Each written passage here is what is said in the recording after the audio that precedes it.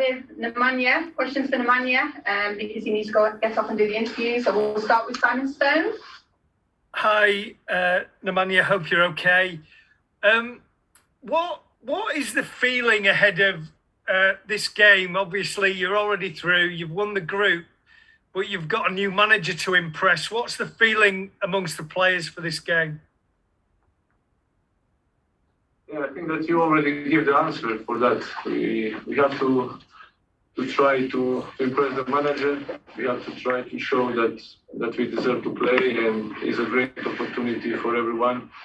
We are through. We are at the top of the group, but we want to finish in the best possible way with the 3 points in front of our supporters at Old Trafford.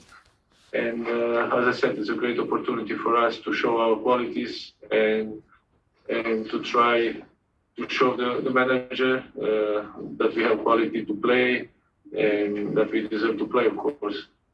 And Ransom? Hi, Nemanja.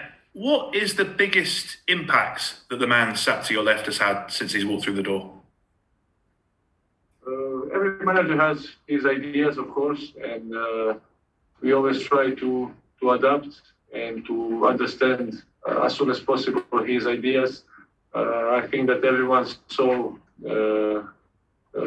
a bit of his idea last game against Crystal Palace, of that high pressing, of that organization when we defend and when we attack, of course. So obviously we are training with him only a couple of days, and we didn't have enough time to understand more of this, but we could see in the last couple of days the way we want to play, and I'm sure in the future the team will play more in his way. And as I said, after a couple of days it's very difficult, but I'm sure step by step everyone will see his ideas on the pitch, because as I said, we still have to understand everything what he wants from us. James Sabundra? Nemanja, do you feel like the confidence is back amongst the squad, having strung together 4 really important results after a really challenging period before that? Of course, when you win games, is easier. The confidence is back, of course. I think that momentum is very important. We have to carry on. We have to go game by game. And I always like to say that the next game is the most important. So for me, tomorrow is another final. So we have to carry on. We have to know what we did well in the last couple of games, where we made mistakes, to improve that and to perform in the best possible way the next one.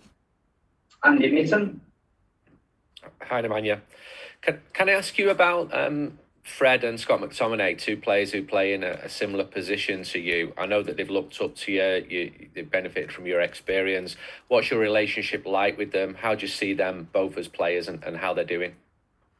Yeah, I think that they're, first of all, great people for changing room, very important players for our team. They improve a lot game by game. They don't get enough prize, because always people who are scoring goals get prize after the games, but sooner or later they will get what they deserve. And I think that game by game they're better and better. They give us stability, so they have to just continue to work in this way, and I'm sure that they will have a bright future. Okay, thank you, Nemanja. We'll now move on to the manager. Thank you.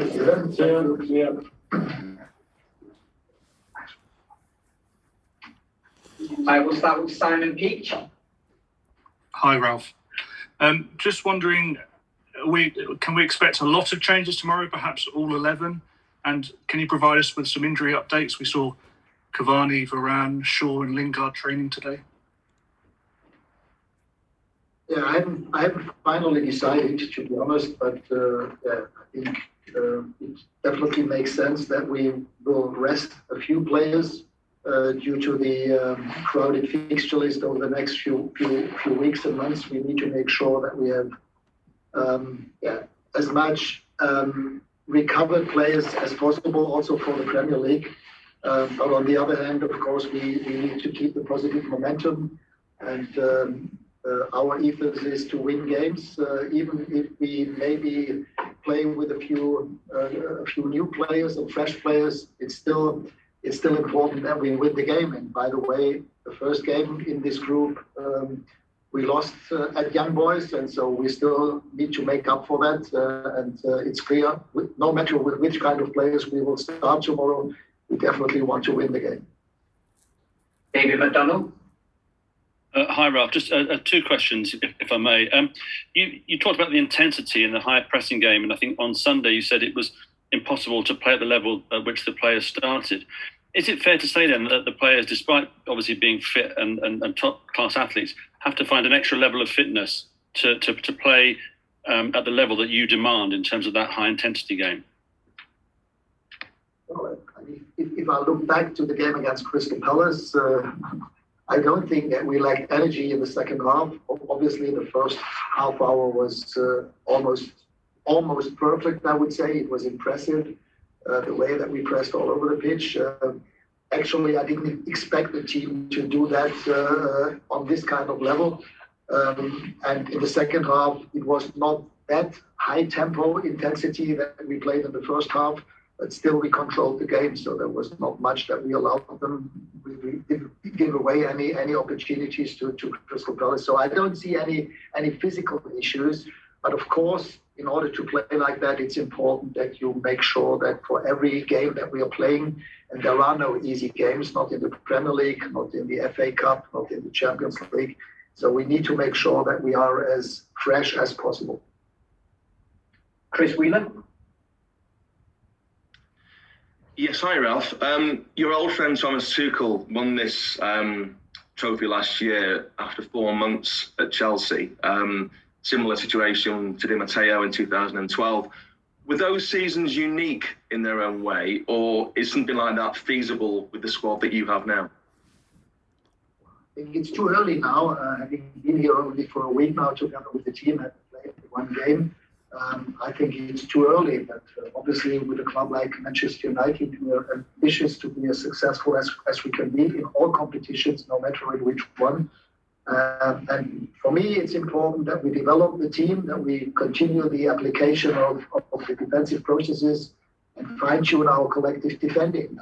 And right now, with playing every 3 days, it has to happen sort of in-game and obviously also in talking to the players in video footage sessions. We did that before the Crystal Palace game, and we will also do that before the game tomorrow against Young Boys and our next fixture away at Norwich. Paul Hurst. Hey, Ralf. Is managing in the Champions League one of the reasons why you took this job? You know, it's such a prestigious competition.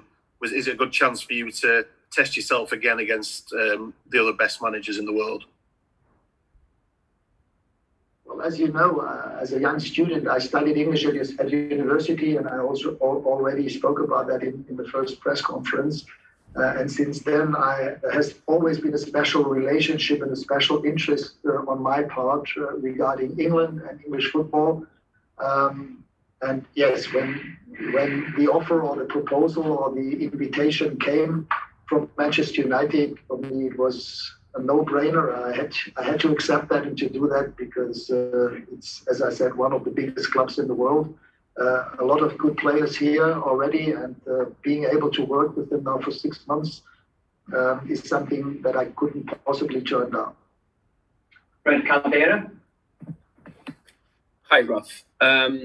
I know that success is a concept very, very hard to define, especially in football. It depends on many contexts. But what would be a success for you this season at Man United? For me, success can only be achieved with development, developing the team.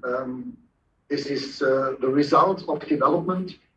And if we can develop the team in the next 6 months in a way that I can see them play, and I think quite a few things could already be seen last Saturday, knowing that it was Sunday, knowing that it was only one game and the first game. but it showed how the team could defend if they work together as a team. And obviously there is still space for improvement. Not everything has been perfect in that game. We can still improve in possession of the ball. We can create more chances. We can be more flexible on the ball. We could play more vertical on the ball. But we spoke about that in the first press conference. If you look at the number of goals that we conceded until last Saturday, and I heard today that it was the first clean sheet at Old Trafford since April. 6 months, no clean sheet in your own stadium.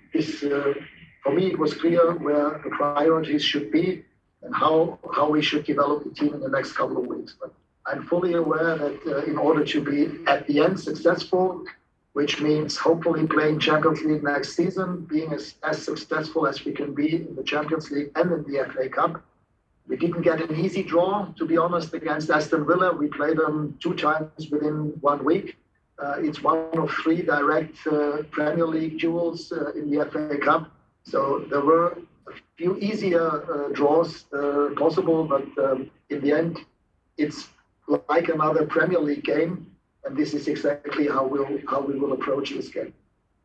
Ben Ransom. Hi, Ralf. Could you bring us up to date on your coaching team and tell us your thinking behind any personnel that you are currently in the process of bringing in? Yes, it won't be that many. So far, I'm very happy to work with the staff I have met last week, and they gave me a lot of help in the last couple of days in preparation of the Crystal Palace game. We have decided to bring in a sport psychologist with Sascha Lenze.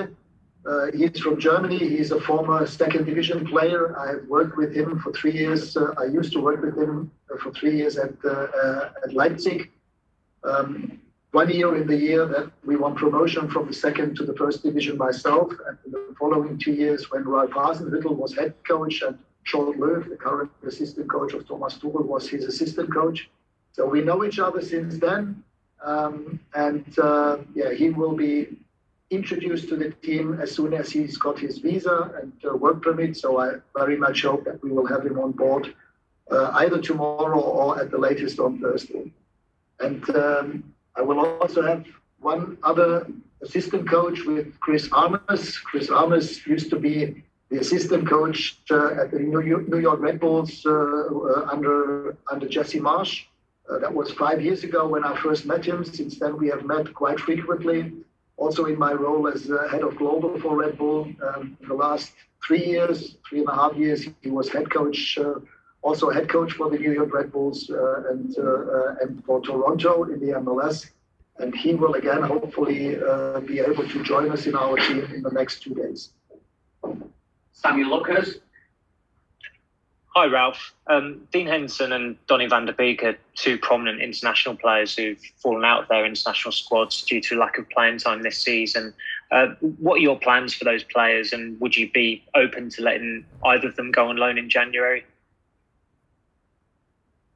Well, to start with, they will both play tomorrow. They will both play in first 11. As you saw, Donny came on as a sub last Sunday, and I know that Dean is a very, very good, ambitious goalkeeper. But we definitely need 2 goalkeepers. We have even 3 with Tom, and with Grant we have a 4th one. So we have 4 goalkeepers, but I would say we have the 3 goalkeepers who will really come into recognition for the first team. And as I said, I have to get to know the players first in the next couple of weeks in order to finally assess them. Right now, I'm more than happy to have all of them on board, and I will try to give them as much game time as possible. Simon Stone. Hi, Ralf. Could you just go back to my colleague's question right at the start? Cavani and Varane in particular, are they able to play yet? And obviously they're 2 players of huge experience. How much do you think they can add to your squad when they are available? Yeah, they both cannot play tomorrow, but they were part of the training session today. Eddie, even yesterday, for Rafa, it was the first time that he was on the pitch together with the team. If everything goes well, I expect both of them back in full training next week. So hopefully Monday next week they will be participating in all training sessions. I mean, and obviously they're both top players. Of course, we would be happy to have them on board as soon as possible. But especially with Rafa and his injury record in the past, we need to make sure that we will have him until the end of the season. So it's also about sustainability and not only getting him fit as soon as possible. And yes, it would be great to have both players available as soon as possible, but as I said, if possible, for the rest of the season. Neil Custis. I know you've watched a lot of Man United from afar. Jesse Lingard's a player who's had an impact in the past and when he comes on as a substitute. Do you see him as someone who can have a future under you? As I said, everybody has the chance to perform and present himself. That's why I'm happy to give game time to quite a few of those players tomorrow, to see them under pressure in the Champions League game in front of hopefully 75,000 in a sold-out stadium. So this is a perfect opportunity to get to know the players, like I did last Sunday against Palace with the others. We've only had a week of training so far, and with every impression, with every training session, with every opportunity to see them play competitive games, I will get to know them better. Bill Rice. Hi, Ralph. Can you give us an update on Anthony Martial's condition? He didn't seem to be training. Anthony trained with us on Saturday in the final training session before the Crystal Palace game, and half an hour after training, the doctor and the medical department informed me that he has some pain on his knee. We had a meeting together with the doctor, with the medical department and Anthony, and we agreed that he should try to recover from that. It's not a fresh injury, it's symptoms that he had in the past already. So we need to make sure that he is reducing the amount of pain in the next couple of days and hopefully have him back in training again next week. Jamie Jackson. Hi, Ralph. You mentioned about, or you're introducing pressing. You mentioned you bring in a psychologist. I mean, how surprised are you that you have to bring this to a club of Manchester United status? Because surely both of these elements are kind of the very basic you need to have any chance of winning trophies. Actually, I don't know what the situation is like in England and other clubs. In Germany, in the last couple of years, most clubs have employed a sports psychologist or mental coach, whatever you would like to call them. For me, it is absolutely logical. I even had somebody like this Hans-Dieter Hamann, the current sports psychologist of the German national team, back in 1998 in Ulm. We were probably the first club in Germany who has ever employed a sports psychologist in him. For me, it's only a question of logic. I mean, if you have special coaches for goalkeeping, for physical education, for even for strikers, for whatever, for fitness, you also should have an expert for the brain, and not so much to put them on the red sofa and holding hands for the players, because most of them won't do that anyway. And for me, it's about helping the players that the brain should assist the body and not work against it, So this is what it's about, that the players and even the coaching staff, everybody in our team should think in the right way, And we all know that what it's about. Whenever we speak about football, we know that the major part is up here. So what do you think? How do you analyze the situation? And therefore, I'm very happy to have Sasha on board. As I said, he's a former second division player. He's hands-on. He is not sort of too much working in the theory. He's hands-on, and whenever he's part of every training session. And having worked together with him in Leipzig, I know that we could benefit a lot from him. It's also, as I said, about coaching the coaches. Of course, the coaches have to allow that. And for me, it's vital that on top level you should have the best possible person on this job. Rob Dawson. Hi, Ralph. How have you found the confidence levels of the players since you've been in? Because obviously it's been a difficult start to the season. Have you found that the confidence is something that you've had to repair since you've been in, or have you found that they've kind of embraced the fresh start under you? As Nemanja said, I mean, if you win games, it's the best way, the best tool to regain and gain confidence again. And in the last 4 games, the team won 3 of them and had 1 draw. So we just need to keep going the momentum. And it's about gaining confidence, believing in the way that we are playing. The players have to buy in. I can tell them whatever I want. I need to convince them. I have to get into their hearts, into their brains, into their blood, whatever.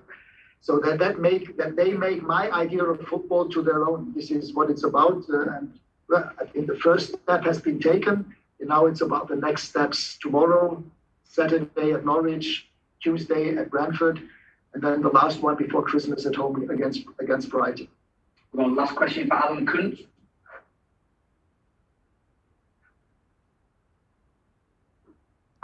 Hi, Alan, would like to unmute.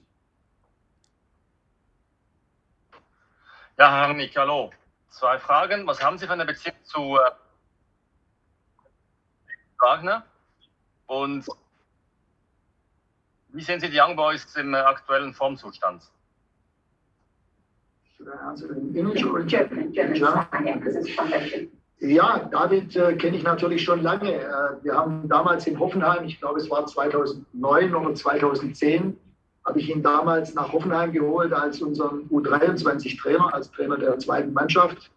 Dort haben wir auch, glaube ich, 1 oder 2 Jahre dann, wenn man so will, im gleichen Verein zusammengearbeitet. Und seitdem habe ich natürlich auch seine Entwicklung verfolgt, auch über Huddersfield, über Schalke und jetzt auch der Wechsel zu Young Boys. Im Moment, glaube ich, ist die Formkurve jetzt nicht gerade ganz weit oben. In der Tabelle sind sie, glaube ich, aktuell Vierter mit einigen Punkten Abstand schon auf die Spitze, auf den FC Zürich und auch auf Basel. Und insofern ist das im Moment zwar so, aber wie ich vorher schon gesagt habe, das Hinspiel haben sie gewonnen, 3-2 gegen uns. Und deswegen haben wir da auch noch was gut zu machen. Wir wollen das Spiel morgen gewinnen und wissen, dass wir dafür aber auch, egal wer da morgen jetzt auf unserer Seite auf dem Platz steht, dass wir dafür auch als Mannschaft wieder auf dem höchstmöglichen Niveau auch selber uns präsentieren müssen. Thank you very much, everyone.